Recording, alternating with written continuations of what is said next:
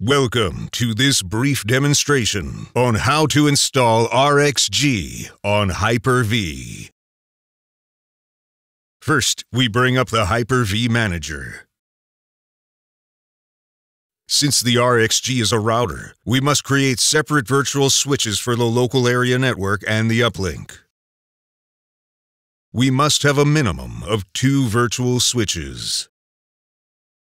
In this example, we will create 3 additional virtual switches.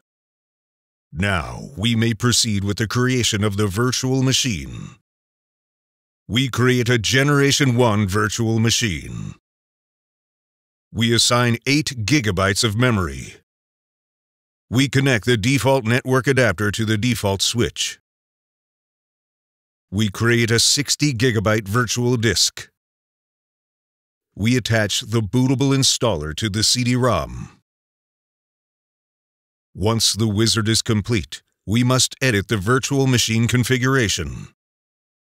Since rXg is a router, we must add at least 1 more network adapter. In this example, we add 3 additional network adapters. The original network adapter will be the uplink.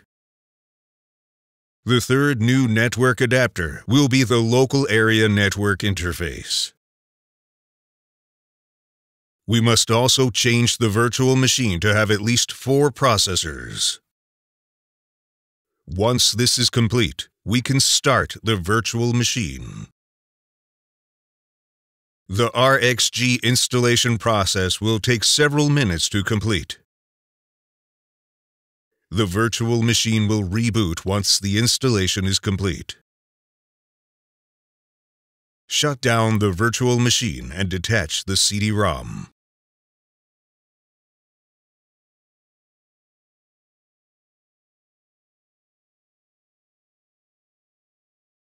Power on the virtual machine and wait for the software to initialize. Once the software is initialized, the uplink IP address will be shown.